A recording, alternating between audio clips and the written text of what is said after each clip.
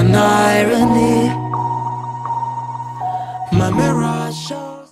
Selam arkadaşlar, bugün sizlerle birlikte kanalda ilk defa mağaza gezisi yapacağız. Mağazada Hiremco'nun mağazası, yabancı değil zaten. Sürekli ürünlerini inceliyoruz. Bir de sevdiğim bir marka. Neden seviyorum? Bir, şu yüzden işime karışmıyorlar. İyi de desem, kötü de desem hiçbir şekilde karışmazlar. İki, mesela bir isteğimiz oluyor. Atıyorum şu özellik olsun diyorum. Adamlar ta Çin'de fabrikaya kadar gidip onu yaptırıp getiriyorlar falan. Çünkü neden? Hem bizim isteklerimiz piyasadaki insanların istekleriyle örtüşüyor. Hem onlara faydası oluyor. Hem bizim yani izleyicimize faydası oluyor. O yüzden de sevdiğim bir marka. Böyle de bir mağaza açmışlar. Çok da güzel olmuş. Sadece Hiremco'da yok. Neredeyse her marka var yani. Onların hepsini göstermeye çalışacağım ben size. Yukarıda teknik servisleri var. Ben gezdim. Bayağı sağlam da testler falan yapıyorlar. Yani tamirattan sonra güzel testler yapıyorlar. Onları da göstermeye çalışacağım. Merak edenler vardır. Eğer böyle çok detayını merak ediyorsanız başka bir gün gelir. Orayı daha detaylı çekeriz. Yani neler yapılıyor, nasıl tamir falan yapılıyor onları da çekeriz. Şimdi isterseniz ben size biraz mağazayı turlatayım arkadaşlar. Bir etrafa bakalım, bir markalara bakalım. Ne ürünler satılıyor onları görelim. Ondan sonra yine konuşmaya devam ederiz. En sonunda bir teknik servis katına çıkarız. Bir o ortama bakarız. Sonra da videomuzu kapatırız. Şimdi arkadaşlar şöyle girişten başlayalım isterseniz. Burada segment grubunun ürünleri var. Dikkat ederseniz sadece Hiremco yok demiştim. S-Link'tir, High-Tech'tir. Mesela Rampage'ler var yukarıda dikkat ederseniz. Kulaklık, mouse, cep telefonu aksesuarları, şarj cihazından kablosuna kadar her şey var. Genel olarak da şeyleri şu yani, fikirleri şu arkadaşlar. Zaten ben de hani bu şeye katılıyorum. Fiyat performans odaklı ürünleri satmak istiyorlar. Hani hem arkasında duralım hem de çok sorun çıkartmayacak, insanların başını ağrıtmayacak ürünleri satalım diyorlar. Ki bu da doğru bence strateji olarak. Burada görüyorsunuz bu zaten aksesuar ürünlerine bir daha geliriz. Burada klavyeler, mouse'lar, setler. Dikkat ederseniz şu alt tarafta yakından görünüyor mu bilmiyorum. Biraz yaklaştırayım. Xiaomi'nin Wi-Fi extender'ını görüyorsunuz. Yani neredeyse her marka var. Burada Hiremco'nun kabloları var. HDMI kablolar. 4K kabloları falan biliyorsunuz. Ben 8K'da 4K'da kabloları zaten göstermiştim size. Birçok üründe de gösteriyorum. Şurada uydu alıcılar için Wi-Fi adaptörler var. Yine böyle evrensel çeviriciler var. Ampulden tutun klavyesine kadar neredeyse her ürün var zaten. Pillerdir. Mesela şu tarafa geçelim. Bizi biraz daha böyle ilgilendiren kısımlardan bakalım. Şuradan isterseniz bir şeyi bitirelim. Televizyonlar var mesela. Onvo, Northman'de gibi markaları burada görebilirsiniz. İlla ki burada bir şey satın almanıza gerek yok. Gelin, bakın, test edin. Bir ürün nedir, ne yapabilir onları size anlatsınlar. Zaten biz sürekli bunlarla iletişim halindeyiz. Hani bilmedikleri bir şey oluyor bana soruyorlar. Benim bilmediğim oluyor onlara soruyorum. O bakımdan yani her türlü iletişimde olduğumuz için size bayağı bir yardımcı olurlar. Şöyle göstereyim. Küçük ev aletleridir, ısınma grupları vesaire. Bunların hepsini burada görebilirsiniz. Hem deneme şansınız da var. Anlatırlar. Televizyon tutucularına bakın. Şu üst tarafta hem şu altta da var. Şunu da göstereyim size. Genelde sağlam yani televizyonunuzu tutacak. Fiyat performansı da yüksek ürünleri tercih ediyorlar. Şurada biraz da şeylere bakalım. Uydu alıcı ve Android cihazlara. Hiremco'nun cihazları zaten birçoğunu inceledik. V8'de ben hala babama verdim mesela onu hala kullanıyoruz. Şu Turbo S10 bende hala duruyor. Kıyamıyorum bir türlü kimseye vermeye. Onu da kullanıyorum ara ara. Impala benim salonumda takılı. Mesela Enjoy Plus o da benim salonumda yine televizyona takılı. Impala'yı uydu için kullanıyorum genel olarak. Enjoy Plus'ı da ben genelde Android için kullanıyorum. Şurada X serisini görüyorsunuz arkadaşlar. Matador var. O da yeni ürünlerinden. Matador'u ben incelememiştim. Bugün giderken Matador'u da yanıma alacağım. İnşallah onu da inceleyeceğiz. Ben zaten adres sizinle paylaşacağım Çekmeköy'de. Navigasyonla çok kolay bir şekilde bulabilirsiniz. Bayağı da merkezi bir yerde. Ben Avrupa yakasında büyüdüğüm için Anadolu'yu çok bilmiyorum. O yüzden siz navigasyondan falan bakarsınız. Kolaylıkla bulursunuz. Yani etraf kalabalık. Dükkanlar falan bayağı bir yer var. Hani öyle çok tenha bir yerde değil zaten. Görüyorsunuz burada farklı markalar var. Kamerasından tutun, işte araç için şeylere, teyiplere falan kadar her şeyi burada bulabiliyorsunuz. Şurada merkezi sistemler var mesela uydu meraklıları için. LNB'ler. Yani ne ararsanız var arkadaşlar görüyorsunuz. Yine burada da aynı şekilde kablolar, air kumandalar. Burada yine muhtelif şeyler, gereçler. Ne diyeyim bu? Ne diyorlar bunların ismini de ben bilmiyorum. Şey uçları, anten kablosunun uçları falan. Burada kumandalar görüyorsunuz. Hiremco'nun kumandaları. Eğer bir problem falan yaşarsanız cihazınızı getirin, test etsinler, baksınlar. Burada hangi cihazı merak ediyorsanız göstersinler. Ya şu yüzden ben bu mağazayı çok çekmek istedim. Bayağı da aslında yoğunluğum vardı ama o yoğunlukta da hemen gelip çekmek istedim. Bakın burada diğer markaların kumandaları falan. Neredeyse her markanın kumandasını bulabilirsiniz. Burada yine televizyonlar falan.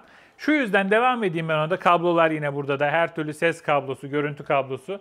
Burada Ethernet kabloları vesaire. Şimdi bana soru soruyorlar arkadaşlar. Diyorlar ki abi sende cihaz var mı? Sen satıyor musun? Ya ben böyle şeyleri satmıyorum arkadaşlar. Ben sadece ürün geliyor, inceliyorum. Bir şeyler yapılabiliyorsa yapıyorum. Nedir o? Mesela Netflix çalışıyor mu? Oyun konsolu yapılıyor mu? Vesaire. Bunları yapmaya çalışıyorum. Ama şimdi bunları yaparken de cihaz satmıyorum. Millet de zannediyor ki ben hani bir dükkanım var da cihaz satıyorum. O yüzden ben diyorum ki ya hani şuraya git, ucuz bir yer bulursan oradan al vesaire gibi yönlendiriyorum. Bakın burada kulaklıklar falan da var. Buradan da aslında birkaç model alabiliriz, inceleyebiliriz. Güzel şeyler var. Hafıza kartları, USB bellekler, araç kitleri yani araç tutucular, telefon tutucular, adaptörler. Yani aradığınız her şeyi bulursunuz. Ya bayağı bir şey var. Ben bu kadar da beklemiyordum, yalan söylemeyeyim. Şimdi neyse devam edeyim. Bana sordukları zaman yönlendirecek düzgün bir yer bulamıyorum. Şu yüzden adamın birisine yönlendiriyorsun, adam bildiğin dolandırmaya çalışıyor. Şimdi o zaman ne oluyor? Hem ben mahcup oluyorum, hem de karşıdaki adam mağdur oluyor. Ama bu Hiremco markasını tanıyoruz. Sahibini de çok yakından tanıyorum. Bayağı böyle dostluğumuz falan da oluştu. Ben zaten ilk ürün incelemeye yolladığı zaman da ona dedim. Bak ürünün iyiyse iyi derim, kötüyse kötü derim. Sonra dedim bana ne böyle mırın kırın et, ne dedim kötü olalım. O günden beri de abi dedi sen deden ne dersen o. Hani iyi dersen de iyidir, kötü dersen kötüdür. Sonuçta kötü ürüne de iyi demezsin, iyi ürüne de kötü demezsin. O da benim kafamda, onu söylemeye çalışıyorum. O günden beri de hani bir cihaz çıkartmadan önce konuşuyoruz, danışıyor. Yani öyle maddi bir şeyle değil yani yanlış anlamayın. Adam sonuçta iyi bir cihaz çıkarsa kendisine faydası var. O yüzden ben böyle bir yandan da size gezdiriyorum mağazayı. Soruyor mesela ne yapalım, ne edelim? Şunu söyleyeyim size, mesela şurada biraz önce göstermiştim ya size Enjoy Plus diye. O Plus serisi neredeyse %100'e yakın beraber konuşarak yaptık. Yani o cihazın demosu bana 10 tane falan gelmişti. Yani bir sürü cihaz arasından onu seçtik. Onun da ne bir faydası var derseniz Netflix çalıştırılabiliyor yani birkaç yöntemle. Oyun konsolu yapılabiliyor, webcam çalışıyor. Yani aklınıza gelebilecek her şeyi neredeyse o cihazda yapabiliyorsunuz. O da piyasada o zamanlar için tekti. Hala bile tek diyebiliriz. Tek sorun bulunamıyor. Bulamayanlar da buraya gelecekler, buradan alacaklar. Burada her modelini görüyorsunuz. S2 Plus'ı, X3 Plus'ı, Enjoy Plus'ı eğer alabiliyorsanız Enjoy Plus ya da X3 Plus'ı kaçırmadan alın derim. Netflix istiyorsanız Netflix'e yönelik çözümleri de var. Görüyorsunuz X serisi. Onu da oradan alabilirsiniz. Buraya geldiğiniz zaman internetten daha ucuz fiyatlar görüyorsunuz arkadaşlar. Onu söyleyeyim bir kere. Pazarlık etme şansınız var. Dediğim gibi hem yardımcı olurlar hem pazarlık edersiniz.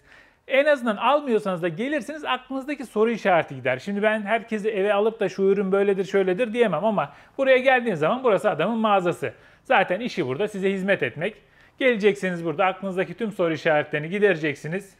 Eğer ürün aklınıza yatıyorsa onu satın alacaksınız. Eğer aklınıza yatmıyorsa da satın almayacaksınız arkadaşlar. Sadece bir sohbet edersiniz, çayını içersiniz, gidersiniz. Çay da bedava olur. Ben yine size biraz daha ürünleri göstermeye çalışayım. Şöyle HP'sinden tutun, Xiaomi'sine kadar her türlü markada, modelde. Yani ne arıyorsanız bulursunuz arkadaşlar. Burada olmasa bile bulurlar yani ben size söyleyeyim. Bayağı yardımcı oluyorlar. Şimdi ben buraya çekime geldiğim zaman birkaç müşteri de geldi. Ayağım uğurludur. Bayağı yani ilgililer. O bakımdan ben yüzlerine karşı söylemedim ama videoda duyarlar yani. Yardımcı olsunlar tabii. Yardımcı olduğun zaman ne yaparsın? Adam gider başkasına da seni önerir. Bu iş böyledir yani esnaflık böyledir. Güler yüzlü olacaksın. Birazcık böyle ilgili davranacaksın ki senin reklamını yapsın adam. Başka türlü niye gelsin? Sonuçta başka esnaf da var. Gider başka yere. Ama sen iyi davranırsan, iyi olursan hem kendisi bir daha gelir hem de başkalarını getirir. Ben de böyle güzel yerleri size tanıtmaya çalışıyorum. Yani güzel yerler çok olmuyor yani yalan söylemeyeyim. Türkiye'de iyi esnaf bulmak da zor yani. Bana ürün göndermek isteyenlerin %99'u çakal yani yalan değil siz de biliyorsunuz. Mesela bazen ürün göndermek istemiyorlar. Ben arıyorum bakın şu ürünü merak ediyorum. Hani gönder inceleyeyim geri yollayayım. Hani bende de kalsın demiyorum. Adam diyor ki stok yok. Neden? Çünkü ürün kötü. Söyleyeceğim bunu biliyor. O yüzden yollamıyor. Ben de ne yapıyorum? Parasını verip satın alıyorum. Yani bizi bir şekilde durduramıyorlar ama biz de böyle iyi ürünleri yani iyi esnafları falan bulup size ulaştırdığımız zaman güzel oluyor. Hayır dua alıyoruz. Çok faydasını görmüşümdür. Arjantin'de falan az kaldı uçak düşüyordu. İlk bile ikimiz gidiyorduk. Bu hayır dualar bizi kurtardı. Bayağı da bir şey gösterdim sanırım. Şöyle bir de geniş plan alayım isterseniz. Ben yine mağazayı dışarıdan da çekeceğim. Zaten kocaman da bir tabelası var. Hani görmeme şansınız yok. Televizyonları da gösterdik ama inşallah televizyondan telif yemeyiz. Şöyle gördüğünüz gibi mağazada ne ararsanız bulursunuz. Mesela şu kabloları da bak şimdi gördüm. Nerede o? Şu kabloları da bana çok soranlar var. HDMI'den VGA'ya dönüştürme, VGA'dan HDMI'ye falan. Onları da burada bulursunuz. En azından şunu da yapabilirsiniz. Bakın o da geldi aklıma. Bakın şurada Type-C'den dönüştürücüler falan var. Ya neredeyse her şey varmış. Bayağı reklam gibi oldu ama gerçekten böyle yerlerin de reklamını yapmak lazım. Geldi aklıma. Ya geldiğiniz zaman en azından aklınızdaki sorunun çözümünü size önerebilirler. Sonuçta burada hem teknik servis katında bir sürü insan var. Hem burada çalışan bir sürü insan var. Şimdi diyeceksiniz ki nerede onlar? Ben kapattırdım dükkanı. Hani Çok giren çıkan oluyor. Mağazanın hani çok geleni gideni var. Dedim şimdi rahatsız oluruz. Hani siz bir dükkanı kapatın 15-20 dakika. Biz işimizi halledelim. Ondan sonra dedim yine şey yaparsınız, açarsınız. O yüzden şu anda kimse yok. Yani dükkan kapalı, yanlış anlamayın. Burada hepsi size yardımcı olur. İlla dediğim gibi satın almak zorunda değilsiniz. Gelin aklınızdaki soru işareti gitsin. Şöyle kendime doğru çevireyim. Biraz da böyle devam edelim. Bizim gibi teknoloji meraklıların bir sıkıntısı vardır. Teknolojik ürünler pahalı olduğu için göremeyiz. Ne yapardık? Bizim mesela gençliğimiz de öyleydi. Giderdik bir teknoloji mağazasını gezerdik. Onlar da bizi kovmaktan beter ederdi ya, neyse. Yine gezerdik orada, bir hani nefsimizi köyletirdik. Burasını da öyle düşünün arkadaşlar. Gelin ürünlere bakın, edin, size göstersinler, deneyin. Nasıl çalıştığını görün falan. Hepsini burada görürsünüz. Aklınızdaki tüm soru işaretleri gider. İhtiyacınız varsa, maddi durumunuza da uyuyorsa satın alırsınız. Uymuyorsa da dediğim gibi çaylarını içersiniz, kalkar gidersiniz. Yani bunlar hiç zorunlu bir şey değil. Kaan önerdi, Kaan söyledi diye illa atlamanıza gerek de yok. Dediğim gibi gelin bakın. Baktıktan sonra kendiniz kararınızı verin. Bu videonun altına da yorumunuzu yazın. Gittim mağazaya şöyle deneyim aldım. Gittim mağazaya şöyle oldu. Şu ürünü aldım, şöyle memnun kaldım. Teknik servisi böyleydi vesaire gibi geri dönüşlerde bulunun. Çünkü bunlar hep bizim yararımıza. Yani bizim derken ben ve izleyenlerin yararına olan şeyler. Videonun sonuna yaklaşıyoruz. Birazdan teknik servis katına çıkacağım. Burayı yeterince gösterdim size. Tüm ürünleri yakından falan böyle göstermeye çalıştım. Neredeyse her marka, her ürün çeşidi var gibi, onu söyleyeyim. En azından gelmeden şunu da yapabilirsiniz. Telefon edersiniz. İşte şu ürün var mı diye bir de sorabilirsiniz ellerinde. Sadece dediğim gibi Hiremco markası düşünmeyin. Aşağı yukarı her markadan ürünler var. Daha da artacak zaten. Burası yeni bir mağaza. Daha da artacak. İlerleyen zamanlarda başka şeyler de görürsünüz yani burada. Hem uydu anlamında da aynı şeyi söylüyorum. Yani uydudur, Android Box filandı. Onda da farklı markalar olur. O bakımdan hani hiçbir kuşkunuz olmasın. Evet arkadaşlar, mağaza ile ilgili bayağı bir şeyden bahsettik. Şimdi isterseniz bir teknik servis katına çıkalım. Bir oraya göz atalım. Sonra da videomuzu kapatalım. Evet arkadaşlar, teknik servis katına da çıktım. Zaten mağazanın üst katında. Mağaza bayağı büyük aslında. Siz girişte mağazanın hani satış kısmını göreceksiniz ama üst katı da var. Orası da bayağı geniş. Hem ofis olarak var hem teknik servis kısmı var. Ben şimdi size burada çalışan arkadaşları da göstereceğim. Test kısmını falan da göstereceğim arkadaşlar. Şu anda zaten yeni oturuyor ama bayağı bir şeydi zaten oturtmuşlar. İlerleyen zamanlarda tekrar çekeriz. Ben şimdi isterseniz size biraz etrafı göstereyim. Burada arkadaşlar zaten çalışıyor, görüyorsunuz. Tamirat, tadilat, bütün işlemleri yapıyorlar. Ben az önce içeri girdiğim zaman da telefonda yine yardımcı oluyorlardı. Yani sadece burada ürünleri tamir edip bırakmıyorlar. Telefonda falan da yardımcı oluyorlar. Gelenlere soru olarak da tabii ki cevap veriyorlar. Hiçbir şekilde geri çekilme falan olmuyor. Hani ben zaten böyle hiç habersiz bir şekilde gördüğüm şeyleri de size gösteriyorum. Bakın burada sürekli test ediyorlar. Yani tamiri olan cihazları günlerce test ediyorlar. Hani öyle yaptık bıraktık yok. Dikkat ederseniz burada bir sürü cihaz var. Bunlar niye böyle boş boş duruyor düşünmeyin arkadaşlar. Hepsi şu anda testte. Hani olur da belki 3 saat sonra sorun çıkar. Belki 5 saat, belki 20 saat sonra sorun çıkar. Hani müşteriye mahcup olmamak adına gördüğünüz gibi böyle test yapıyorlar. Şurada da tamirat yapıyor arkadaşımız. Onu da size biraz göstereyim şöyle. Dediğim gibi yavaş yavaş oturuyor. Zaten mağaza da yeni. Burası hep yeni komple. Zamanla daha da böyle büyüyecektir burası. Yine tekrar çekeriz. Ama şu anda da yani her şeyin tamirini yapabilecek kapasitedeler. Zaten görüyorsunuz tıkır tıkır da çalışıyor arkadaşlar. Güvenle gönderirsiniz, tamiratını yaparlar. Hani insanlık hali, sorun olabiliyor. Sonuçta bunların hepsi kul yapısı. Sorun olduğu zaman önemli olan sizinle ilgileniyorlar mı? Tamirini düzgün yapıyorlar mı? Bakın ne diyorum, adam telefonda bile cevap veriyor. Sonuçta diyebilir ki ya ben teknik servis elemanıyım. Burada tamirimi yaparım, bırakırım. Hani çok fazla bu işlerden anlamayan birisi de o telefona cevap verebilir. Burada bir sürü insan var. Ama sonuçta bunun her şeyini bilen adam cevap veriyor.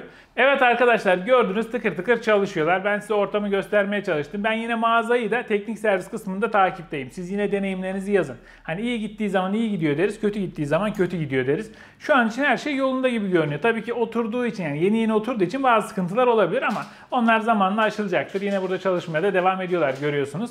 Biz şimdi videomuzu kapatalım. Hepinizi mağazaya bekliyorum. Bir gelin görün en azından. Aklınızdaki soru işaretleri gitsin. Merak ettiklerinizi bir sorun. Cihazları merak ediyorsanız bir deneyimleyin. Hepsini görmüş olursunuz. Ben yine incelemelerini yapıyorum ama biz incelemeyi yapıyoruz. Size böyle canlı göstermek gibi olmuyor. Canlı görmek istiyorsanız da adresi vereceğim. Çekmeköy'de geleceksiniz. Kendiniz deneyimleyeceksiniz. Bakacaksınız. Aklınıza yatarsa satın alırsınız. Aklınıza yatmazsa da almadan çeker gidersiniz. Bir de çayı içmiş olursunuz.